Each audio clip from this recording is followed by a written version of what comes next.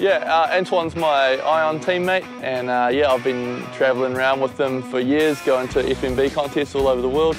So yeah, he's a super good dude, and really cool to have him here in New Zealand and showing some cool spots to ride.